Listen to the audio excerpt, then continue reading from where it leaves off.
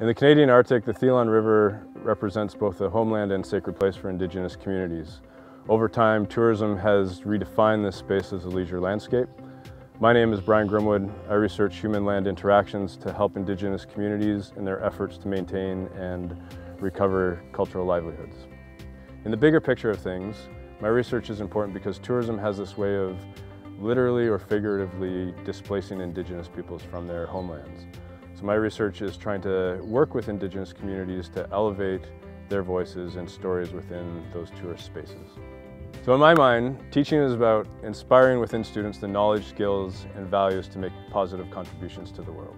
Supervising graduate students is important because they're the new generation of researchers, policymakers, practitioners who can help facilitate processes of reconciliation. Graduate studies in recreation and leisure is important because it provides students with opportunities to understand, analyze, and critically reflect on those events or experiences, activities that bring profound meaning to our lives.